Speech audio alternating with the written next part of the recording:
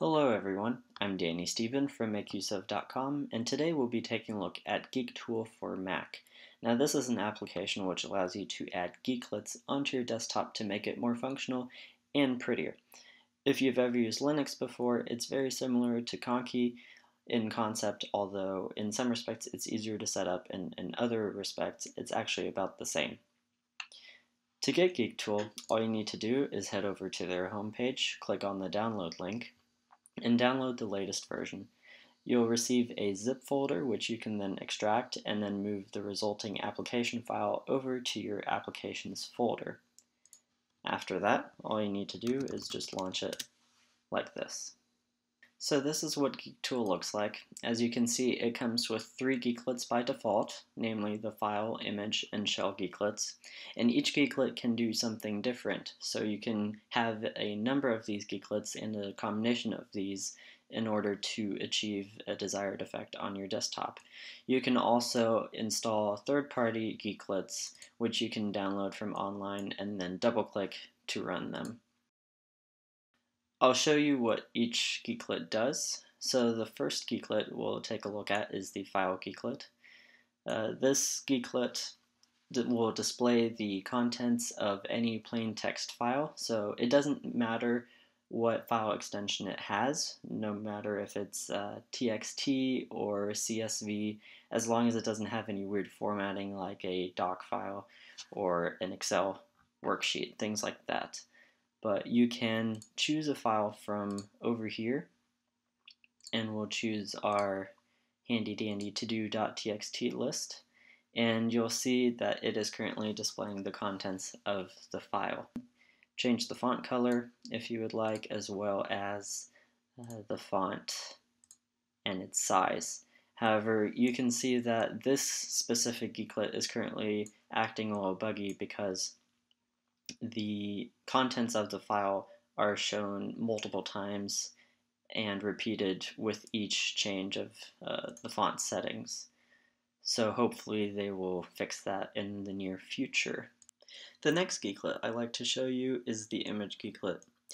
Now, as you can imagine, what this geeklet does is lets you display an image onto your desktop.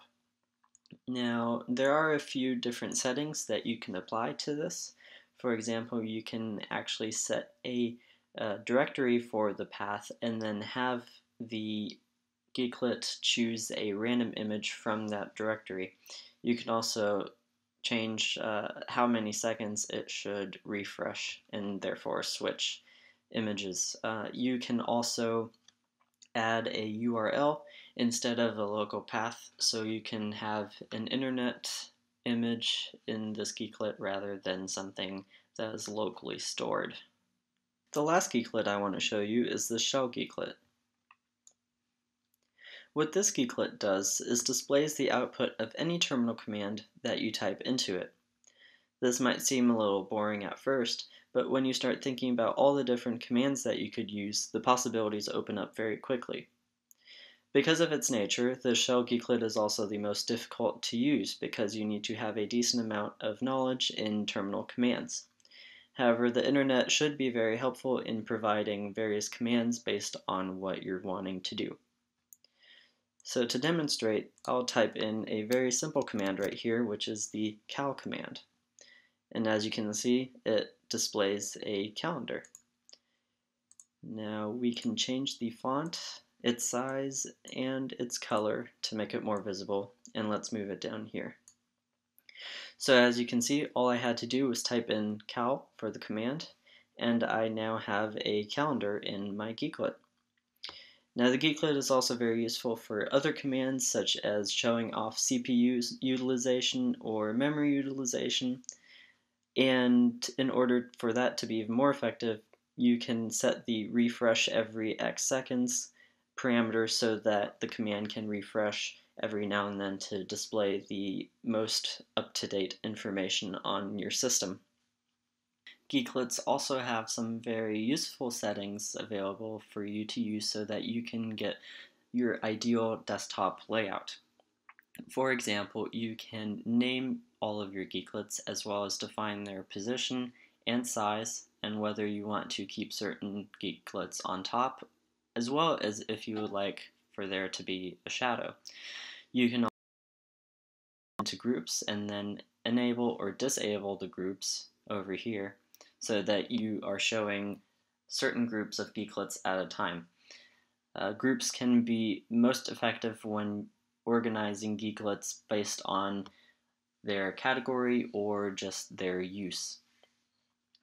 Besides this, you can also, of course, change various settings about the font, such as the font, size, color, encoding, alignment, and more. So this is a quick desktop that I managed to make on my own. Now, I'm not very artistic, and there are plenty of other people who can do far greater things than this. But thankfully, this was fairly easy to set up. All I had to do was create two shell geeklets here and insert different commands into each one. So this geeklet had this command in it to display the day, and the variable behind the date command would tell the date command how to format the date, which is important because without that variable it would just display a string for the date which had all sorts of different values in different places, and it's not that appealing to look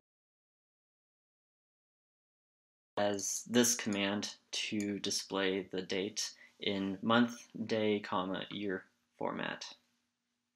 As I said, this is a very simple desktop.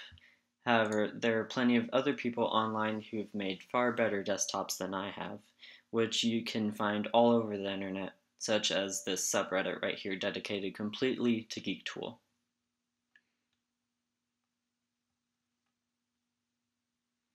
And some of these desktops are really impressive.